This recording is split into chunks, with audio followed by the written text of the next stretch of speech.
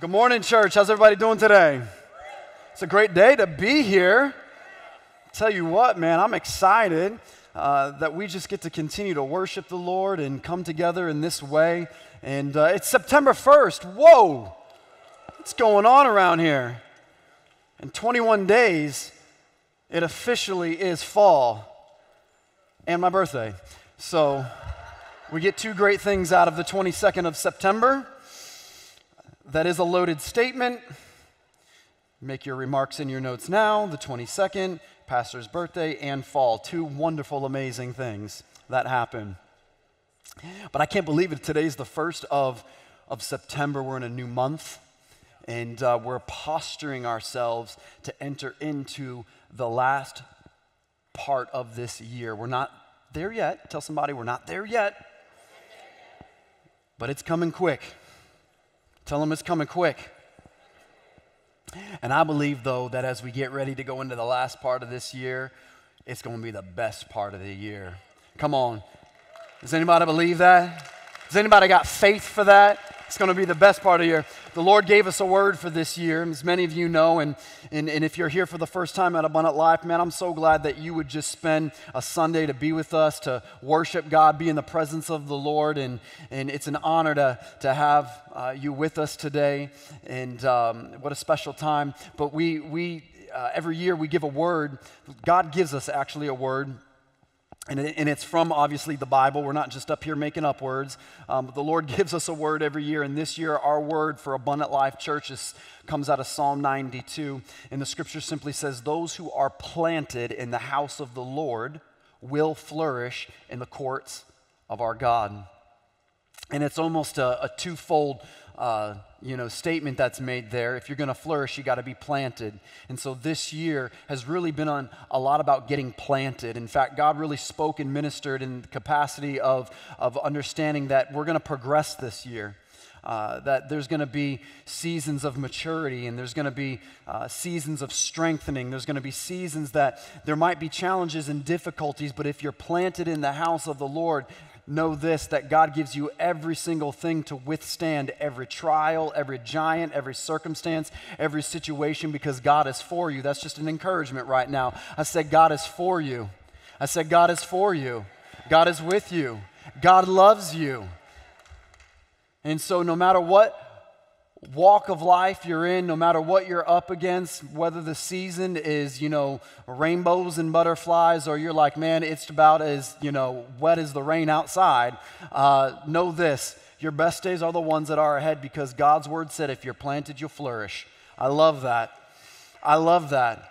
I love that. That scripture comes with a promise. And so this year I declare that promise that we are called to flourish in every area of our life. Not in some, not in a few, but every area you are called to flourish in Christ Jesus. Amen?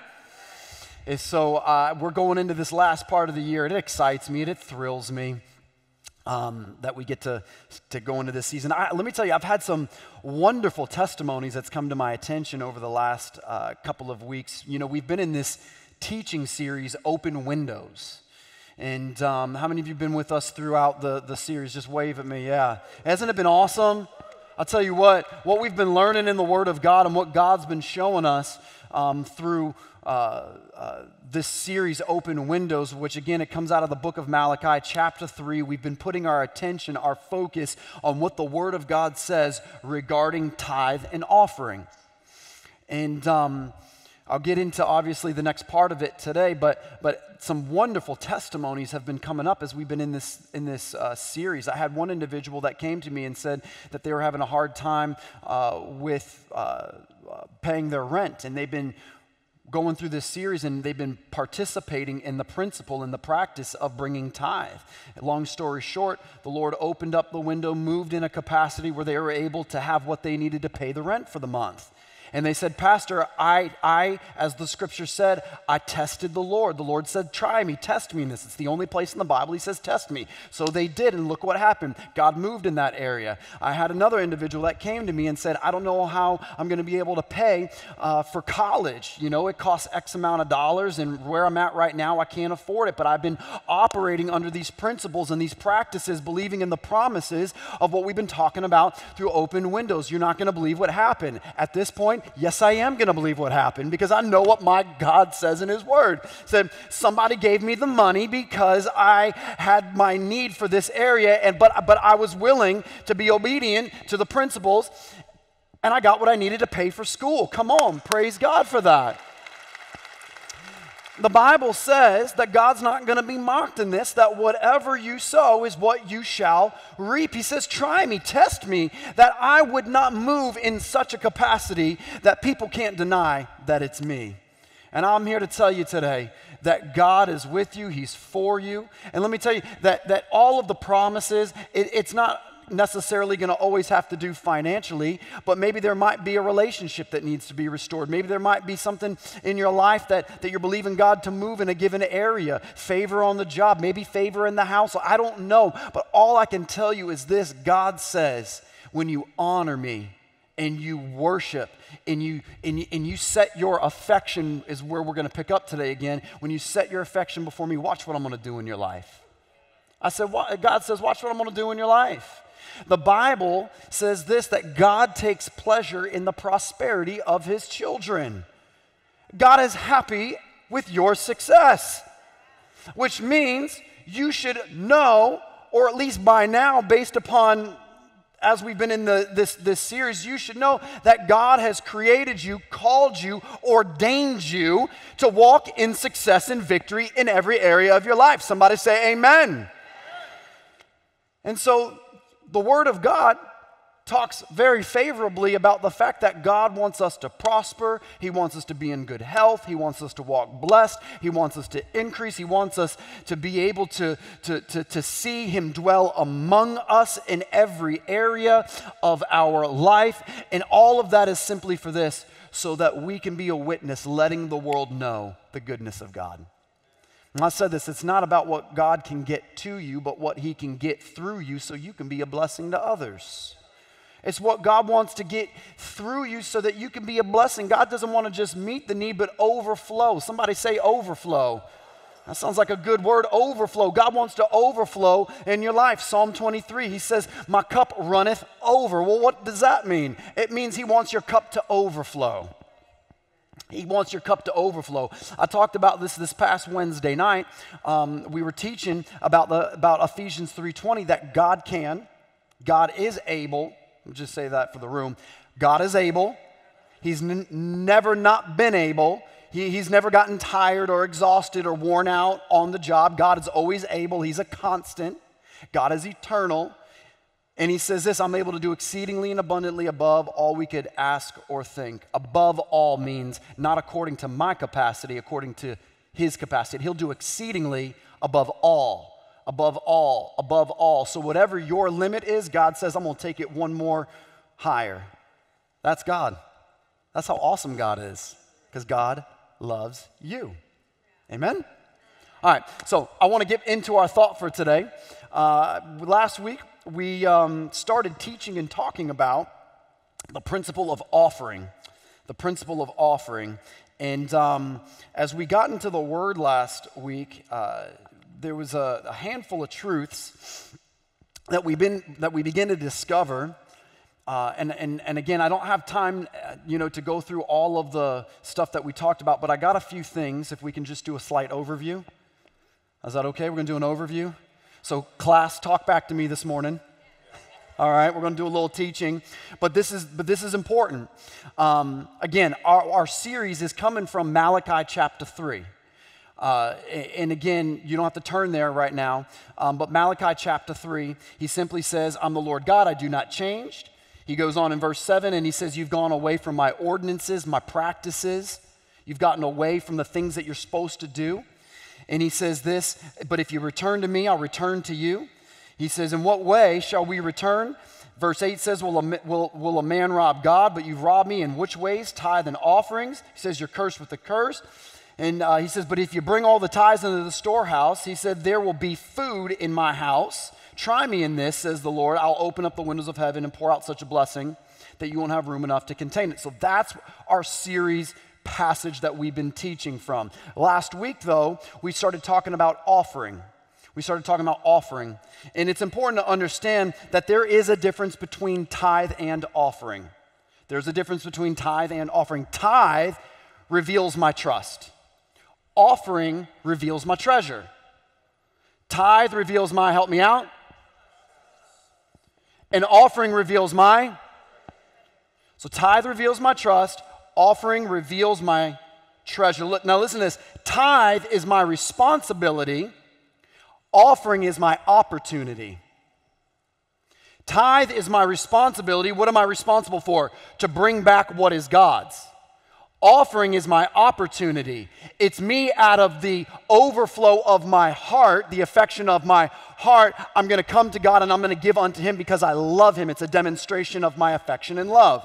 It's an opportunity to love the Lord in this way. So tithe is my responsibility. Offering is my opportunity. Tithe is fixed. Offering is flexed. Tithe is a tenth. It's a fixed amount. Offering, it's flexed. It's based upon what is in my heart. And so some weeks there might be something I want to offer to the Lord of a given amount or a given thing. But other weeks, God might have just been increasing me and blessing and doing so many amazing things in my life that there's another level that I want to honor the Lord with. And so your tithe is fixed, your offering is flexed. Again, tithe is my responsibility, offering is my opportunity. Tithe, listen to this now. I honor the Lord and I bring him my tithe, but with offering I draw near to God and I offer what is mine. So tithing, I'm going to say this again. Tithe, I honor the Lord in bringing him what is his. Tithe, I honor the Lord and I bring him what is his. Offering, I draw near and I offer what is mine. Now, the reality is this, everything belongs to God. So just know that. But he's saying, you do have this 90%. And it's up to you what you want to do with it. And I know this, because I love God so much, I want to draw near to him. I want to offer him more. Reality is this, there really is no percentage at the end of the day that can really equate or demonstrate how much I truly love God. I want to give him all of it because he is that good and he is that awesome, and his promises and his principles are, I will give back to you, right? But as we're walking through this, understand that my tithe, I honor him by bringing what is his. Offering, I'm drawing near, and I am offering what is mine. We talked about last week that offering is two parts. It's drawing near to God, and it's offering up a thing of value, something that's valuable. I don't want to come to God and just give him anything. I want to give him something that is valuable, because your offering, your giving should always come from the heart. And I made this statement last week, if your heart's not in it, don't give it. If your heart's not in it, don't give it. Because if it means nothing to you, then it will mean nothing to God. But the something of value is not about the equal gift, it's about the sacrifice. So it's not about how much or what so-and-so to the left, to the right, behind you, in front of you did. It's about what has God placed in your heart. The Bible illustrates that there is a widow in the Bible that has 2 mites. And Jesus says she gave more out of the little that she had, because it was everything, than the religious leaders that had more than enough, and they were just going by just giving God a tip. So the offering, it is subject to what is in your heart. The principle of the offering is simply this: demonstrating my affection towards God, demonstrating my affection towards others. It's a 2-part principle. Demonstrating my affection towards God. Offering is also demonstrating my affection towards others. When we talk about demonstrating my affection towards God, Matthew 6:21 says, for where your treasure is, there your, help me out, for where your treasure is, there your heart will also be.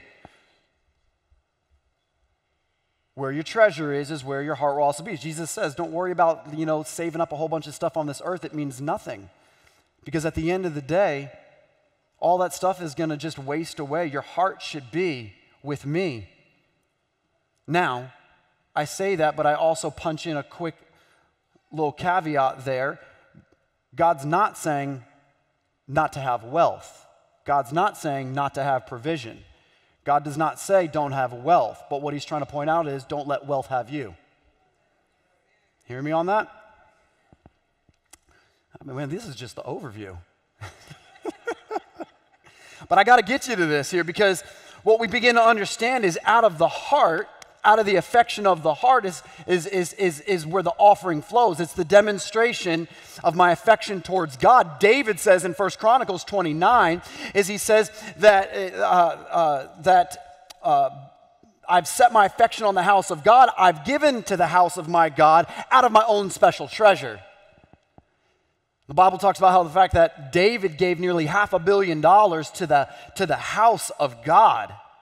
Exodus 25 says, those that have a willing heart give an offering of different precious metals and stones and different things that you can honor me with, because when you do that, you're making me a sanctuary. And here's the promise of the offering. When you make me a sanctuary and you offer what's in your heart, I'll dwell among you. The promise, hear this, the promise of the offering is that God will dwell among you. So as I'm giving an offering, God will now, how does he dwell among me? Well, we understand that Corinthians says that all grace will be abound towards you. You will increase and grow in grace. How does God dwell among you? It's when I'm giving my offering that now God begins to give you grace and favor on the job, in the community, with your family, and everything that you put your hand to, you've got a favor that's upon your life to be able to be successful and prosperous and victorious in every area. That's the promise of offering. God says, I will dwell among you. And we talked about the fact that last week that, we establish sanctuaries wherever we go, because a sanctuary, it's a place of provision and protection. And I gave the illustration last week. When I go in to get something to eat, I have to offer up my money on an altar, which is called a counter, a checkout counter, in hopes that I'm going to receive something in return. A lot of people last week came up to me and said, Pastor, what was that sandwich place you were talking about? I'm so glad that was your takeaway.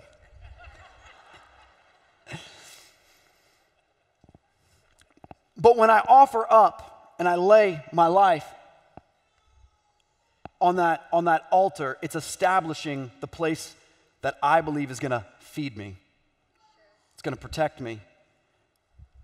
So again, as we're talking about offering here, we're understanding that the principle is demonstrating affection towards God and affection towards others. But the promise of the offering is God says, I'll dwell among you and I will increase favor and grace upon your life. Anybody need some favor and grace in your life? Anybody want to walk into this week with the next level favor and grace?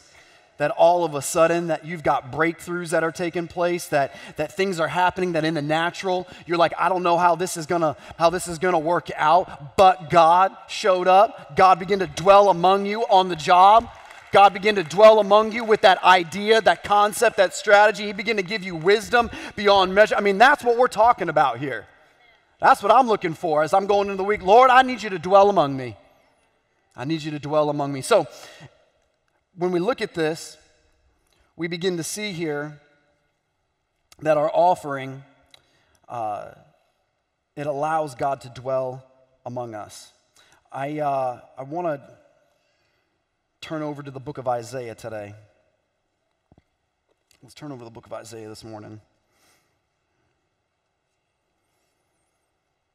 Chapter 1. I got to tell you something. Right now, I accidentally opened up my notes and I hit a delete button, so we're going to have to run straight from the hip today. It's not in my trash. I was like, hold on a second. I got so excited about God dwelling among us that all my notes just went bye-bye. I don't have the time to go back and look for it. So, Jesus, anoint my heart over these next few moments. Grace and favor.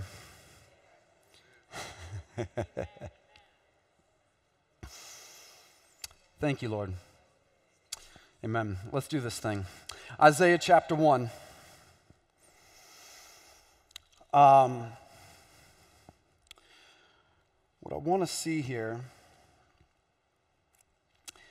the Bible says this: if you're willing and obedient, you will eat from the good of the land. I want you to hear this. There we go. Verse 18. I want to start with this, because when we're talking about offering, we're talking about demonstrating our affection towards God and our affection towards others. In demonstrating my affection towards God, the question we have to ask is, how do we demonstrate our affection towards God? And the way I demonstrate my affection towards God is my ability to be willing and obedient. Willing and obedient. Without willingness and obedience, I want you to read this and see this here. He says, without willing and obedience, you cannot eat the good of the land. But let me read, start in verse 18. He says this: come now, let us reason together. Somebody say, let us reason together. He says, come now, let us reason together, says the Lord. Though your sins are like scarlet, they shall be white as snow. Though they are red like crimson, they shall be as wool. Verse 19, he says, but if you're willing and obedient, you shall eat the good of the land. But look at this: if you refuse and rebel, you shall be devoured by the sword. Isn't it interesting that scripture right there says, if you rebel, you'll be devoured by the sword? The understanding behind that is this, is that when you're not walking in obedience and according to the ways of the Lord, you put yourself in position where you don't have God's favor upon your life.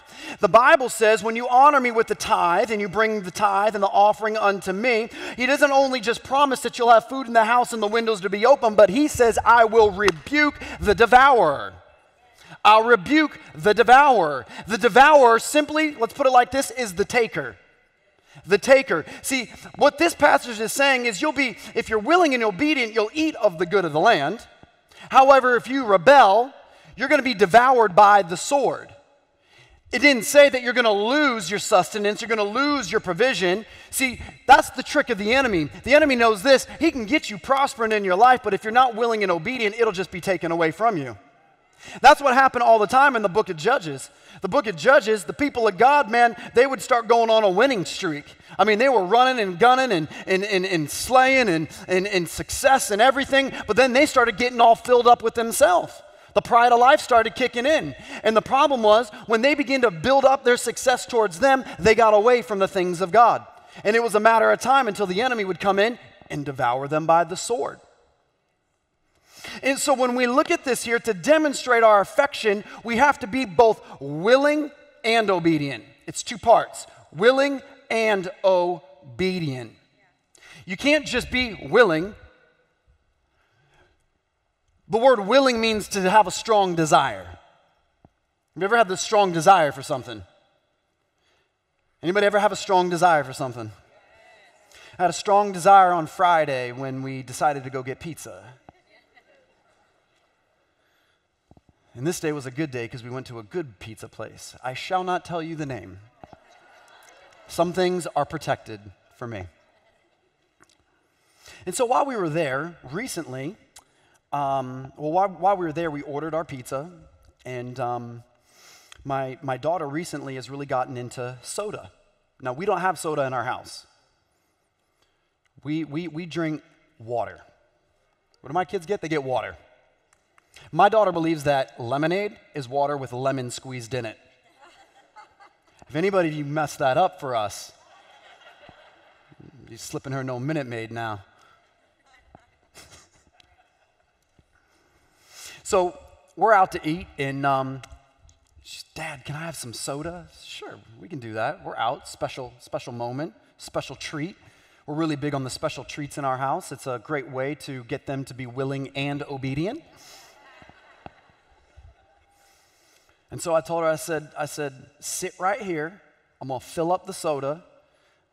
wait for mom and brother to get back to the table, and then you can have it. And I could see her sitting on the chair, and those legs start going back and forth. She's getting really antsy. Dad, I could just help you maybe put some ice in it. Do you need some help getting ice in the cup?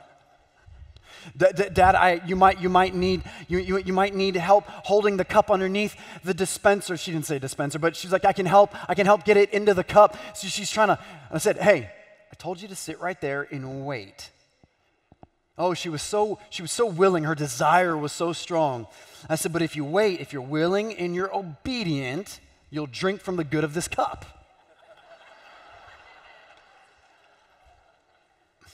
And so she's sitting there, she's waiting. Finally, I sit down, and then I get distracted because our pizza came up, and we're dishing everything out.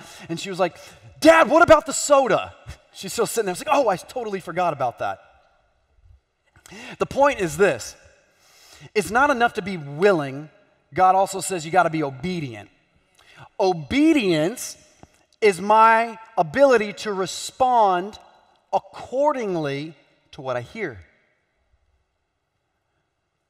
Obedience is my ability to respond according to what I hear. So those who are willing and obedient, those that have a strong desire to hear and respond accordingly, will eat the good of the land. Hear me on this. Those who have a strong desire to hear and respond accordingly to God's word will eat the good of the land. The question is, though, what am I being willing and obedient to? So glad you asked. Psalms 112. Let's turn there really quick.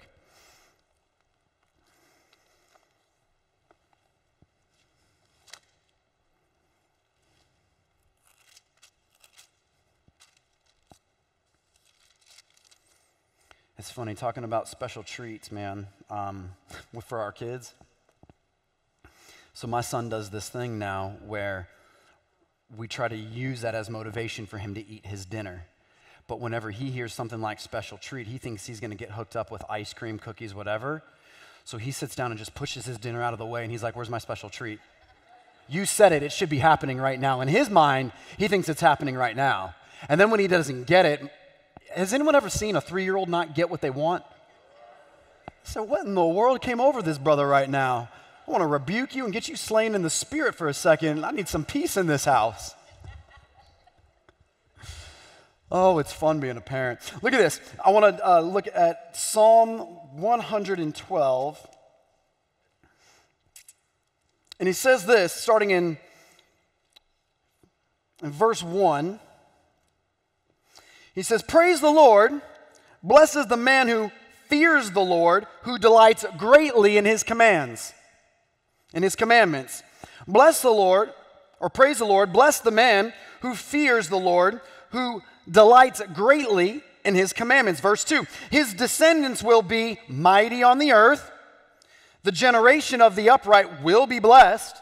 Wealth and riches will be in his house, and righteousness endures forever. So if we take Isaiah 1 that says those who are willing and obedient will eat of the good of the land, what is the willing and obedience in accordance to? This right here. Blessed is the man who fears the Lord and delights greatly in his commandments. So what do I want to be willing and obedient to? The fear of the Lord and delighting in the commandments of God. The fear of the Lord is my surrender and my trust in putting God first. Now, there's much more we could teach on that, but that's not what I want to focus on. But in its simplicity, the fear of the Lord, it is coming before the Lord with an honor and a reverence and a trust and a surrender, saying that there will be no other God before me except for my God. And he says this, it's the, blessed is the man who has the fear of the Lord, but here's what I want to see, who delights greatly in his commandments. My question is, do you delight in the commandments of God? The word delight is to take pleasure. Do you take pleasure in the Word of God? Do you take pleasure in the Word of God? Those who are willing, those who have a strong desire to hear and respond to the Word of God and follow it with joy, with pleasure. That's what this passage is telling us when we put the two side by side. What is the outcome? In Isaiah, you're going to eat of the good of the land. In Psalms, he says this, he says that you'll be mighty on the earth. I love these promises. You'll be mighty on the earth. Your generation, the generation of the upright, will be blessed. Wealth and riches will be in his house, and his righteousness will endure forever. So in other words, what God is saying is that you will prosper in your family, in your walk with the Lord, in your possessions. God wants to prosper you in every area of your life if you're simply willing and obedient to follow his commands with joy. And that's why he says in 2 Corinthians is that God loves you were with me this morning. God loves a cheerful giver. God loves a cheerful giver. God takes so much delight in you delighting in him. God delights in you prospering, but we should delight in our participating. We should delight in our ability to follow the principle of the offering because it's the demonstration of my affection towards God. Can we go a little bit further? So if we're understanding in demonstrating my affection towards God, I need to be willing and obedient. I need to delight myself in the Lord. In following his commandments, the question is, what are the commandments? We got to talk about what are the commandments. Well, let's take a look in the New Testament and see what the commandments are. Let's turn over to Mark, book of Mark, chapter 12.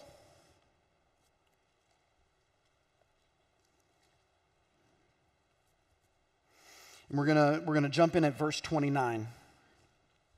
Mark 12, 29.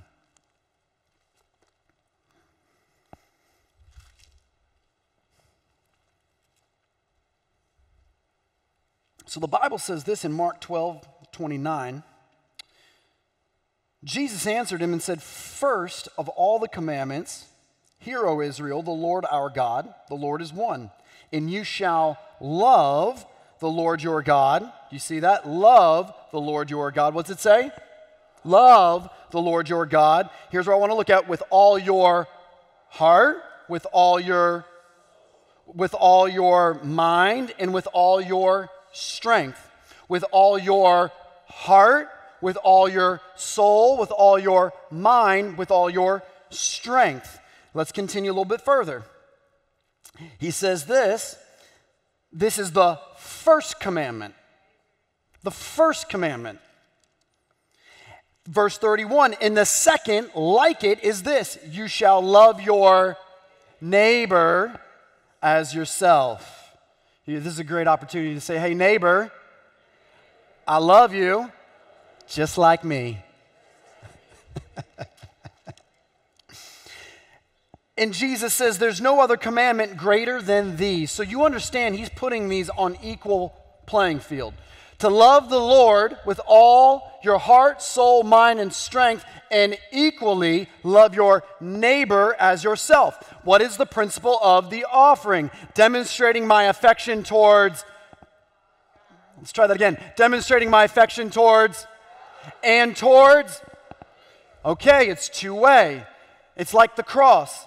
The vertical beam, my affection towards God. The horizontal beam, my affection towards others. Jesus is on the cross. The thieves to the left and to the right. He looks at him, and how does he demonstrate his affection towards the thief? Today you are with me in paradise. It's a good visual for you to remember the offering principle.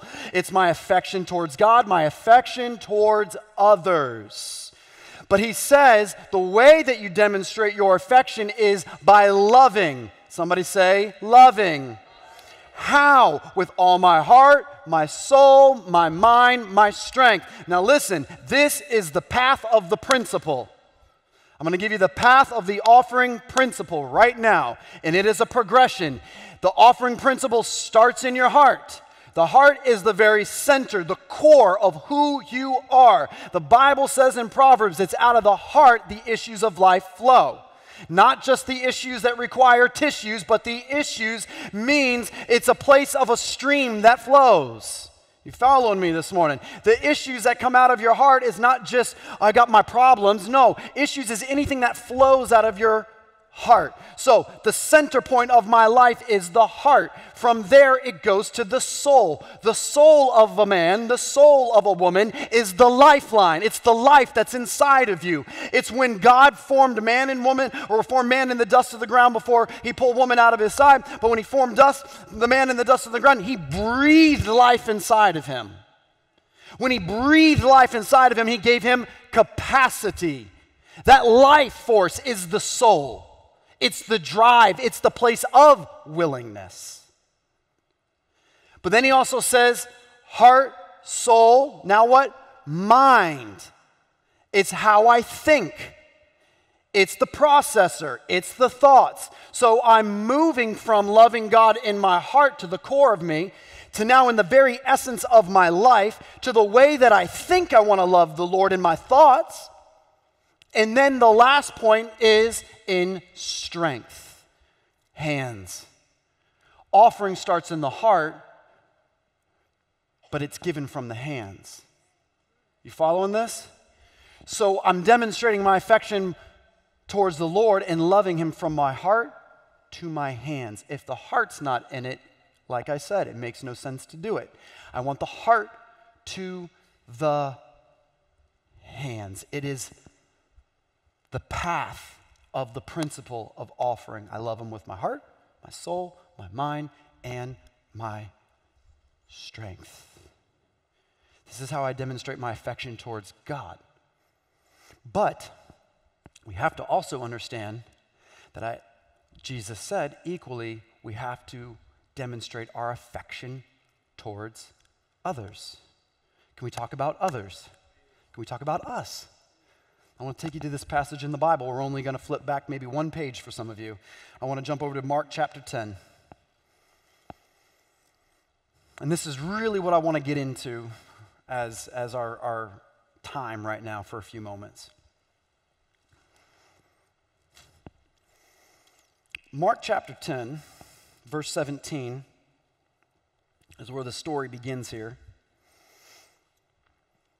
And the Bible says this, now, as he was going out on the road, one came running, knelt before him, and asked him, "Good teacher, what shall I do to inherit eternal life?"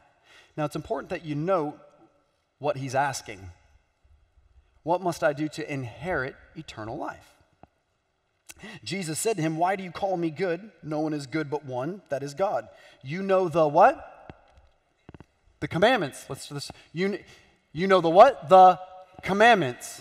Now again, let's not forget what we're walking through today. Those who are willing and obedient eat the good of the land. When you delight yourself in God's commandments, you'll be blessed and prosperous in every area of your life. Now here we are, verse 19. He says, "You know the commandments. Do not commit adultery. Do not murder. Do not steal. Do not bear false witness. Do not defraud. Honor your father and mother." Verse 20, "And he answered and said, 'Teacher, all these things I've kept from my youth.'" In other words, he's saying, I have been practicing all of these things. You know what also was a part of that? Because it's not just the things that Jesus noted. It wasn't just honoring mother and father. It wasn't just not defrauding. It wasn't just, not committing adultery. When he says all these things that he's been doing since its youth, it also incorporates all the ordinances, all the practices of every commandment in the Bible, which includes the offering principle, the offering practice. All these things I have been doing since I was young. Here's what the response, verse 21. "Then Jesus looked at him, loved him, and said, 'But one thing you lack. Go your way, sell whatever you have, give to the poor, and you will have treasure in heaven. Come, take up your cross, and follow me.'" He says there's one thing that you lack. You believe that you're demonstrating your affection towards God in following the commandments. But one commandment I also give a secondary, which is equal. Love your neighbor as yourself. He says you've been loving yourself and not others. Here's the problem. You're demonstrating affection towards God, but you're not demonstrating affection towards others. And the result of it, in verse 22, says he was sad at this word and went away sorrowful, for he had great possessions. Now, I want to just take 1 second and drop a spotlight on this. Here's an individual who has great wealth, great possessions, but he has a poverty mindset. He has a poverty mindset. He might have a lot of things in the natural, but his poverty mindset is, if I give it all away, I'll never get it back. A prosperity mindset is, I can give it all away and I can get it all back. There's this interesting story about Alexander the Great. And Alexander the Great, he is traveling on the road with his army and all of the other people that's important that's with him. And as he's traveling down the road, he looks and he sees this beggar. And there's this beggar on the side of the road, has nothing and is in need. And so Alexander the Great grabs a couple of gold coins and gives it to the beggar. And one of the carriers that was with Alexander, who would help carry his stuff, kind of like an armor bearer, turned to him and said, "But Alexander, a few copper coins would have suited his need, would have been more than enough." And he said, "A few copper coins would suit the need of the beggar, but gold coins suits the giving of the emperor." It's a term that's called royal generosity. Royal generosity. It's a term that if we can understand and apply it in the church, this is why in the book of Acts there was no need, because they understood what it was to give, to supply, and to minister to all the needs. And this is not talking about, well, I'm in need because I couldn't afford to buy a toothbrush. This is, hey, somebody said, listen, I'm in the mood for lobster tonight. Everybody got lobster. There was a need. Let's serve it. Let's fill it. Let's do it. That's how blessed and prosperous the early church was. There was no need. But we reduce it to this kind of like poor thinking, and it's not poor thinking. There's an elevated mindset in the kingdom of God, and we have to get out of thinking that in how God wants us to demonstrate our affection towards others is just, I'm not here just to meet your need. There's two types of sowing, by the way. You sow into the kingdom and you sow for the kingdom. When I'm sowing for the kingdom, it means I am sowing from my heart into someone or something because I believe and I know that there is going to be a supernatural return. And so when we look at this, our affection towards others, the problem with the rich young ruler was his affection was on himself.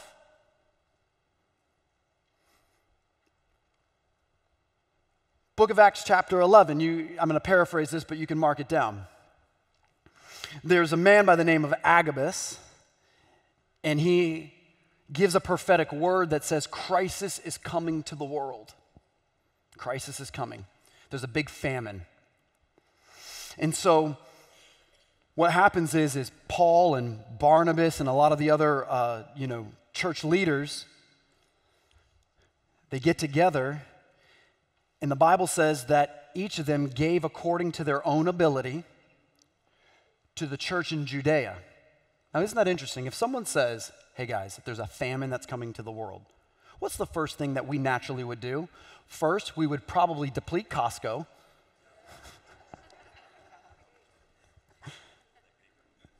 Truth? Yeah, right? We'd build up our storehouses.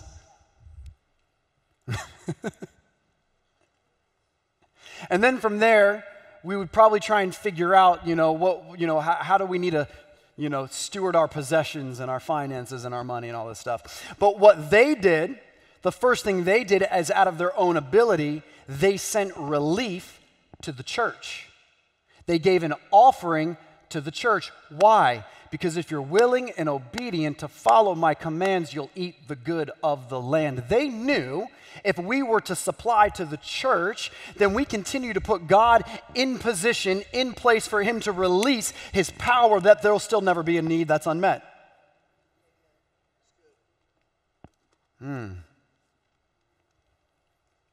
So here we have in this story Mark, the rich young ruler. And this is where here's what I want to get us to. It's really just this one line. But we'll read a few more verses. Verse 23, then Jesus looked around and said to his disciples, how hard it is for those who have riches to enter the kingdom of God. And the disciples were astonished at his words. But Jesus answered again and said to them, children, how hard it is for those to trust riches to enter the kingdom of God. It's easier for a camel to go through the eye of a needle. This is what I want you to see. It's easier for a camel to go through the eye of a needle than for a rich man to enter the kingdom of God. And they were greatly astonished, saying amongst themselves, who then can be saved? And I love it. Jesus comes back and he says this. He looked at them and he said, with men, it's impossible, but with God, all things are possible. Anybody believe that? With God, all things are possible? And Peter began to say to him, see, we left all and followed you. See, that's like some of us, like, Lord, we left all and we followed you. We are your humble servants and we don't need to have anything. That's not what Jesus is about to respond with. Look at this. Jesus says this, surely I say to you, there is no one who has left house or brother or sister or father or mother or wife or children or lands for my sake in the gospel. Look at verse 30, who shall not receive what? 100-fold. When? Now. In this time, houses, brothers, sisters, mothers, children, lands with persecutions, and in the age to come. What Jesus is drawing the attention to, and I already made the statement, is there's nothing wrong with wealth, just don't let wealth have you. Demonstrate your affection towards God and your affection towards others, and here's what will happen. For the sake of the gospel, you will still have houses, lands, brothers, sisters, mothers. Some of you might want to edit a few of those family members out, but that's on you. But he says you'll have houses, lands, brothers, sisters, mothers, all these things now and in eternity. So the principle in when I'm offering to God out of the affection of my heart and I'm offering and demonstrating my affection towards others means I'm going to be blessed in this life and I'm going to be blessed in the next life to come.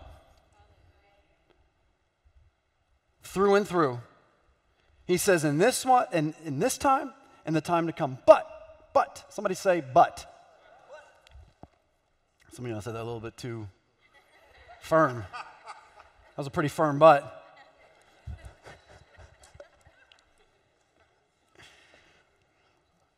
I want us to go back to verse 25. Because what Jesus is illustrating in this principle, the explanation he gives, he comes to the rich young ruler, or he responds to the rich young ruler, take what you have, sell, give. But he went away sorrowful because he had many possessions. So Jesus responds, how hard it is for a rich man to enter the kingdom of God.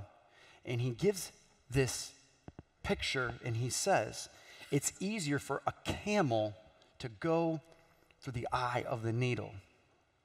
Isn't that an interesting illustration? What does a camel going through the eye of the needle have to do with a rich man getting into the kingdom of God?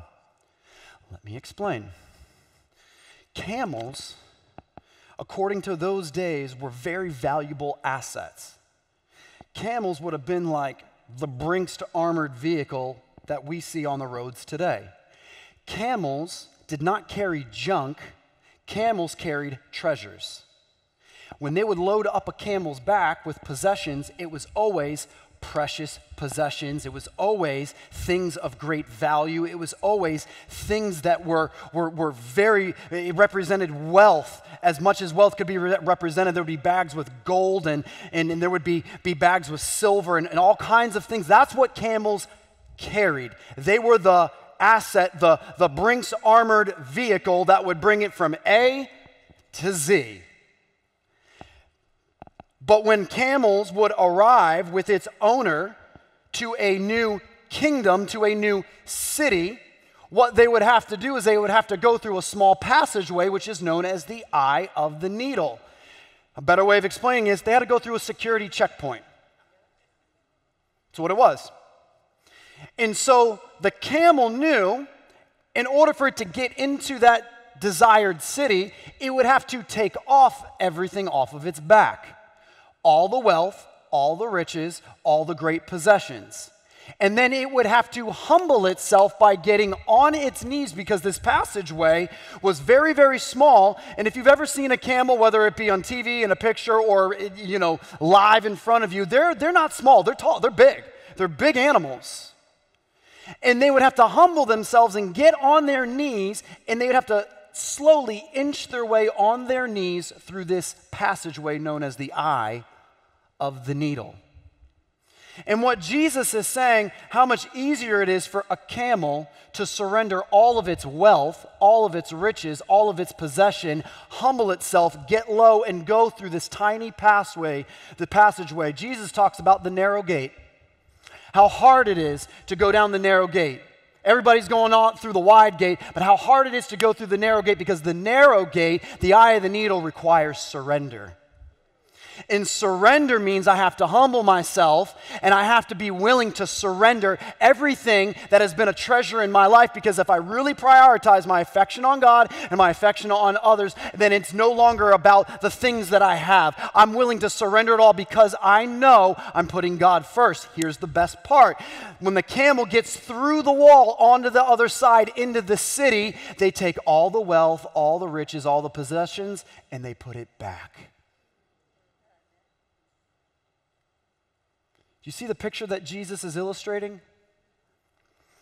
He likens the humility of a camel as the entryway to the kingdom. I want you to get this. The camel carries the wealth, the possession, the riches. What are we called to carry? The wealth, the possession, the riches. The problem is that we don't see ourselves the way that Jesus sees us. See, Jesus sees us as camels that are carrying great possessions, great wealth, great riches, great honor. If you surrender to Him, give to Him, I'll give back to you, right? There's this principle that goes on here. But we see ourselves like donkeys. Donkeys don't carry gold. Donkeys don't carry wealth. Donkeys carry junk. And because we see our lives carrying like a donkey, we're just going around carrying junk, and the Lord is saying, no, you're called to carry great wealth and treasures. See, the camel is an asset, and the donkey is just a...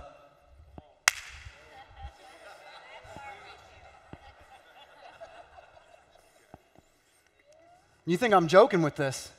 And we walk around being the butt and not the head. Donkeys carry junk, camels carry treasure. You're not called to carry junk, you're called to carry treasure. But the key to carrying treasure is demonstrating your affection to God and your affection towards others, which requires a life of surrendered humility. You hearing this? This is vital right now. Because next week, we're going to deal with a very, very, very, very wonderful subject that we like to talk about in church. Conflict resolution. Because if you don't truly demonstrate affection towards others, you will not be blessed. And I've already made mention of this, but Malachi chapter 2 says that if you don't get it right with your brother or sister, if you're dealing with your family in the wrong way, you are not going to be blessed.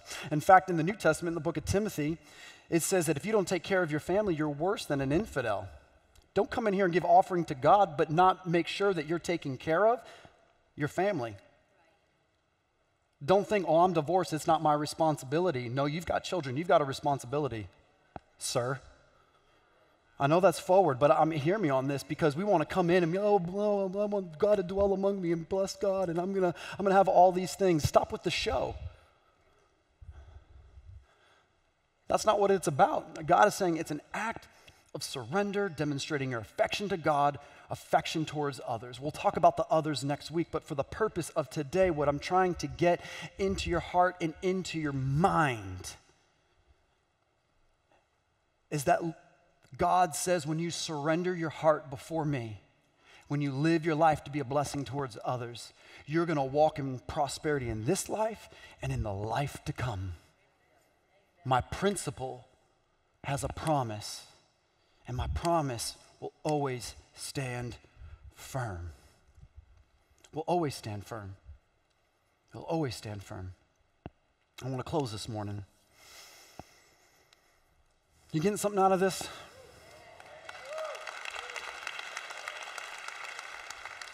I'm sure there's a lot more somewhere in here that we didn't talk about today. You know, it's...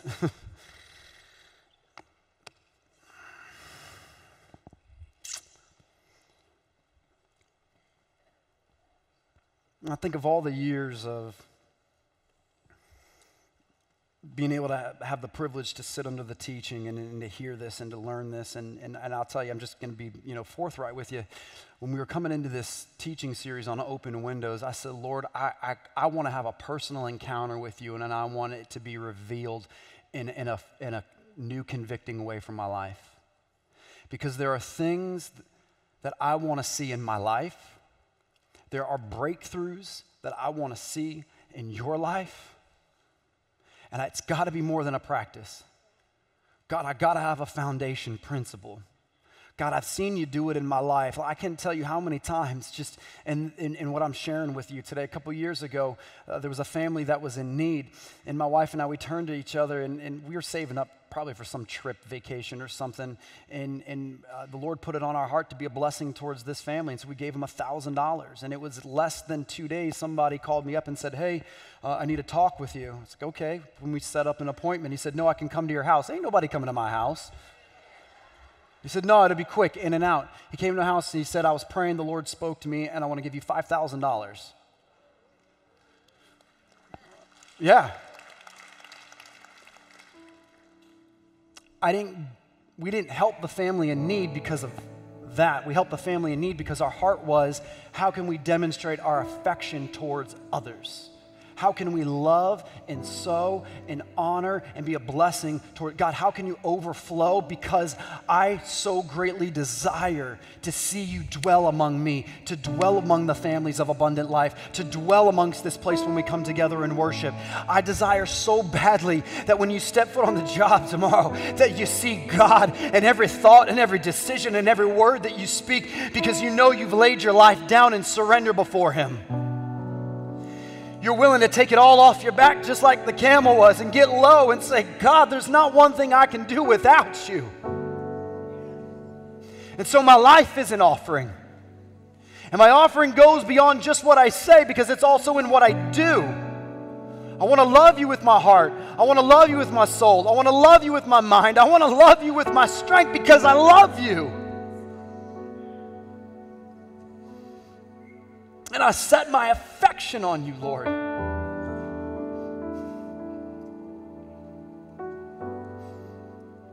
The rich young ruler didn't know how to set his affection. He thought he was doing all the things, but he missed the principle. And my prayer is, Lord, let us not miss the principle. It's not about just doing things. It's about the principle. It's the heart of the matter.